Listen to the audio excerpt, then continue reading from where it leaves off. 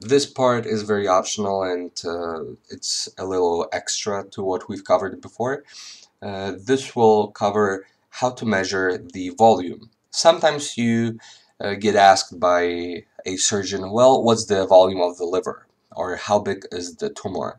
And you don't want to give like what are the dimensions of the liver, what are the dimensions of the lesion. You also might be interested in giving the surgeon information about the volume of the liver, or say what percentage of the liver is the lesion. So, well, as you might guess, you have to perform the segmentation of the liver to measure the volume, and we already have segmented liver before. So, let me just check just the liver.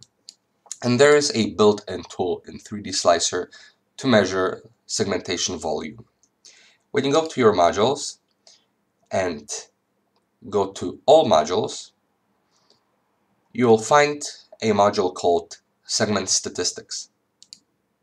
When you click on it, make sure that your segmentation is selected, that the volume is the one that your segmentation was made on, and then you just leave create a new table, i.e. table with the results.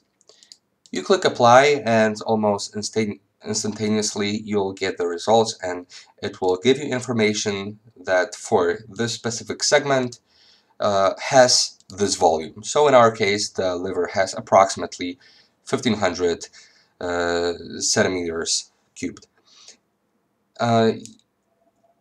This is basically it. It has a lot of more information, such as house field units, median, mean. It might also be interested for you if you're working with radiomics, but this is a topic to cover it in the future.